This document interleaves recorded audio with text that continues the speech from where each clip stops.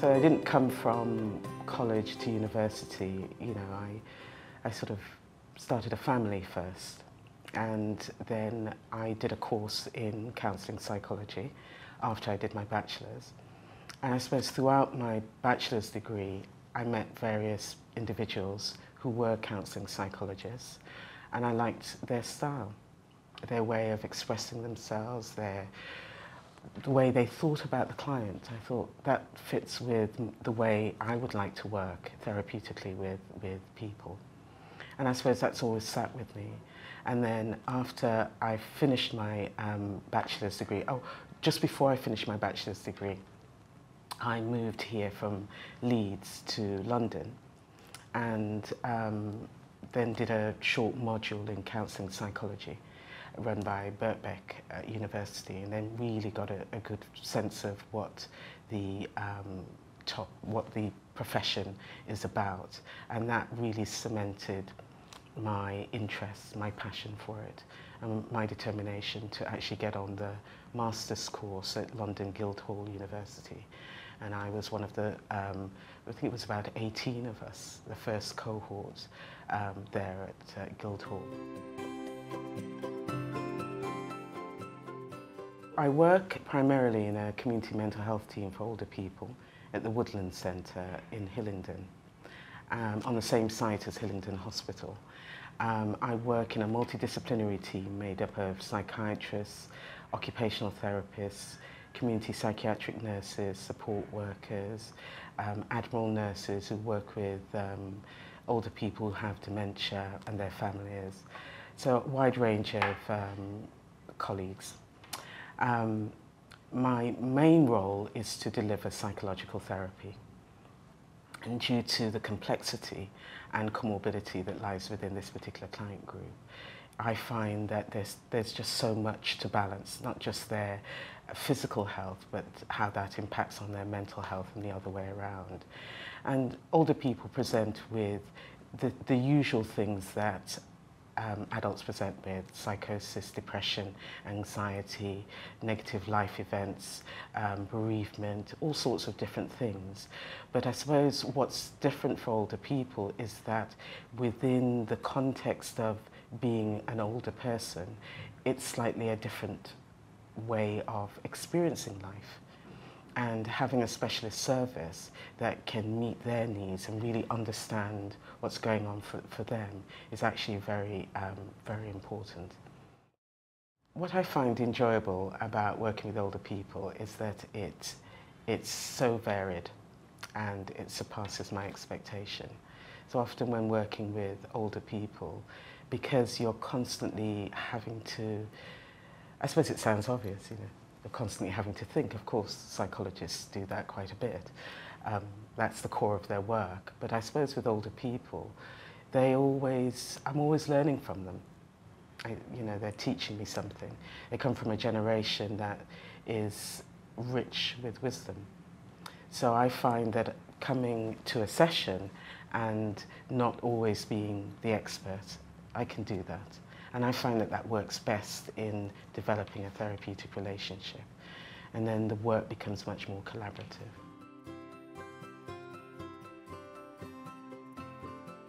It's dependent on what the members want.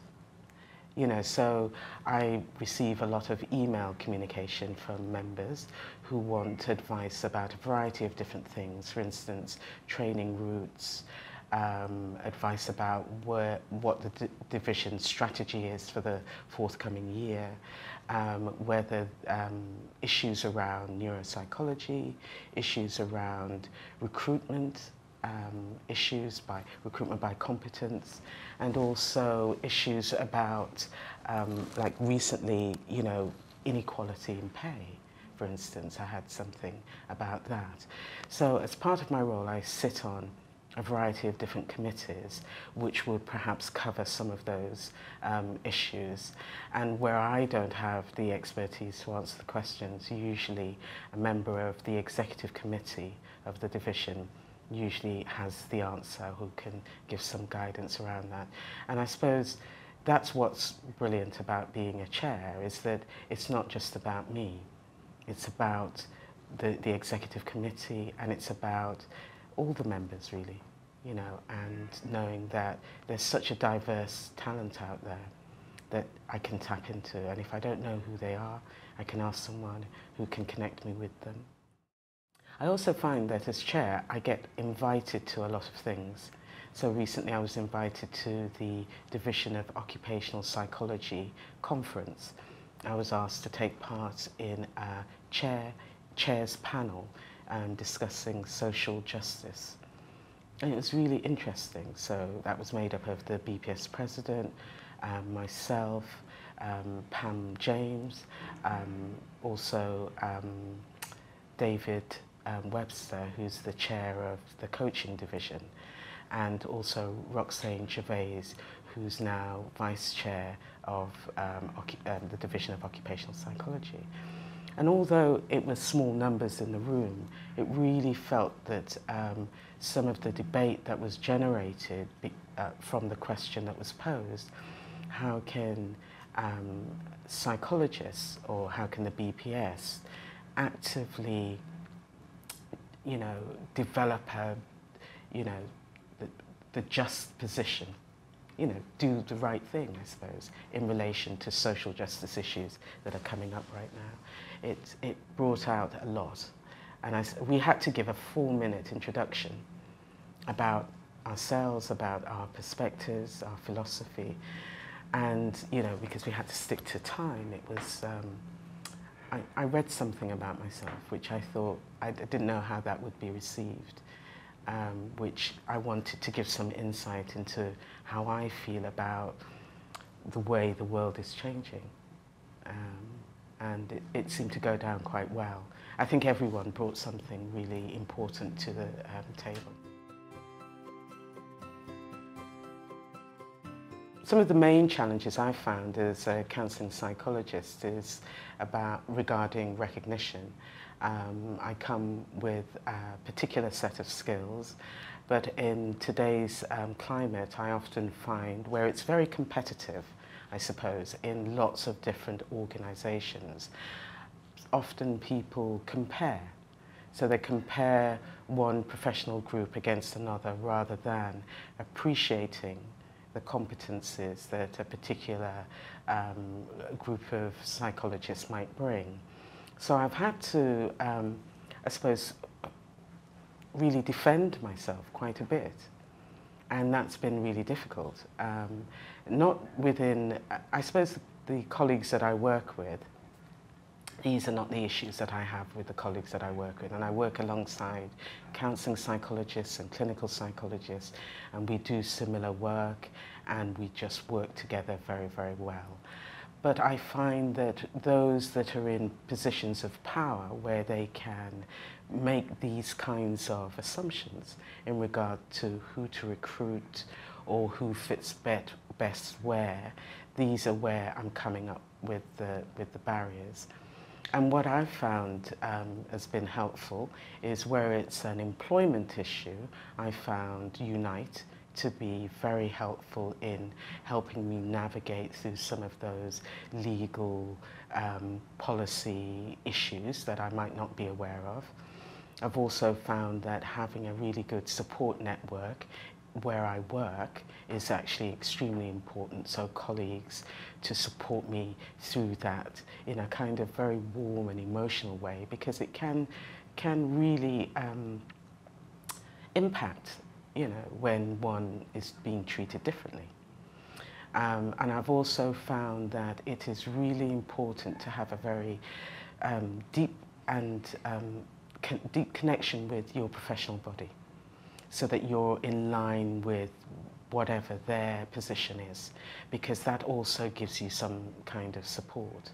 Because often when you're in positions like that, you can feel very alone. So I found that that's really helped me. And maybe in overcoming those challenges has helped me feel more confident about, you know, being on the executive committee and then thinking, oh, I'll go for chair and see how that is. I suppose we learn through the challenges, don't we? That's how you grow as a psychologist and as a person. And I suppose often when I found it most difficult, and I've thought, well, you know, I've really questioned things quite a bit. Not so much my identity, but why, you know, because often it feels really unnecessary to give people a hard time, you know. And it just makes me think about how people use their power, and often in abusive ways, really. And sometimes they're not aware of it. I genuinely think that sometimes people do things unintentionally, but with a bit more awareness and sensitivity, you can learn and adjust one's behaviour in relation to whoever you're dealing with, about whatever issue you're dealing with. The profession doesn't really put up any restrictions about how you develop. You come from a very organic, natural place. So I came to counselling psychology because I observed other counselling psychologists, their style, their way of being. It just felt really real, very human.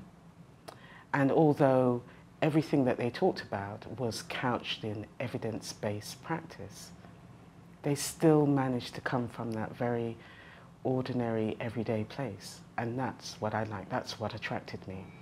And what I like about still feeling proud to be a counselling psychologist is that hopefully I've managed to retain that. You know, I say ordinary, but ordinary it's okay. It's okay just to be ordinary, not in a kind of pejorative sense, but in just a very chilled out, cool way.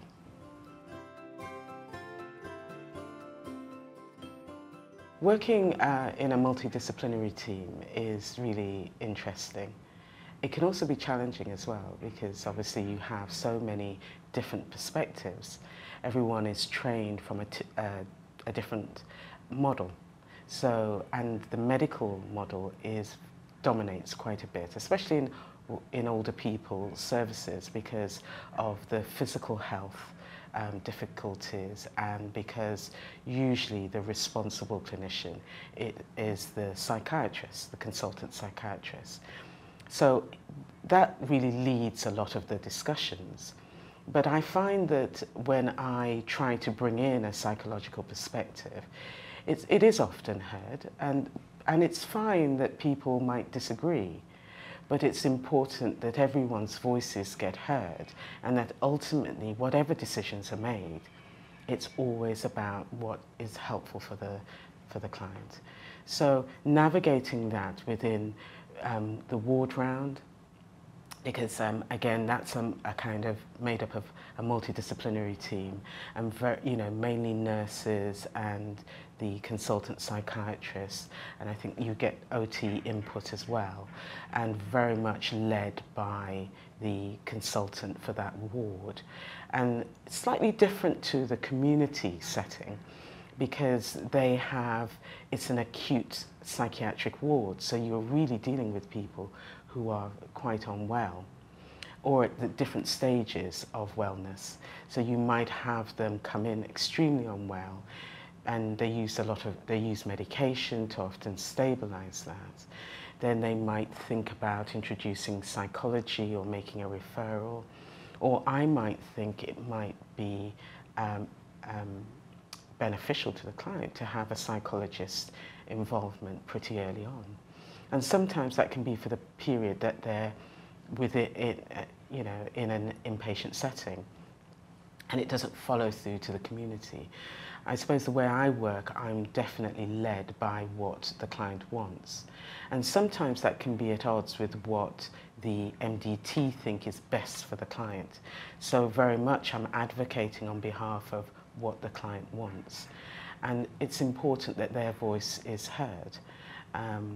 But I feel that if I can, get their voice to be heard, then therefore my voice is being heard, and some learning about psychology or psychology perspectives, or being more thinking about the subjective experience of the client is something that's really kind of gets across, you know, because we reflect and we use reflective practice as a way of understanding ourselves, our work, the client, each other. And not all colleagues or professional groups use that. So that often is an aspiration, and sometimes their go-to, their default position is to look at what is the obvious. And sometimes by delving in a little bit deeper and being a little bit more, just a bit more thoughtful and a bit more aware and a bit more quiet. Because I find that in MDT meetings, it's really noisy. Everyone's trying to get in their point of view, and people don't necessarily sit with things long enough to think, well, is this helpful? Is this not? How does that make me feel? What could be going on for the client? What's going on for me when I'm talking about it from this perspective? So there's a lot of that trying to bring people back and slow people down, which in a busy CMHT is at odds with really how they sometimes work. But yeah, so those are some of the challenges, but it's also interesting as well.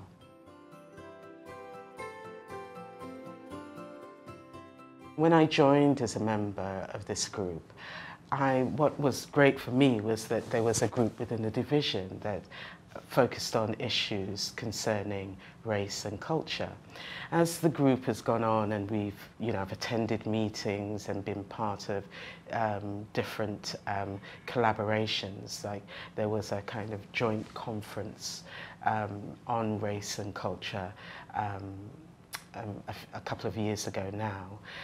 The last couple of years we've been doing some writing on race, culture and diversity.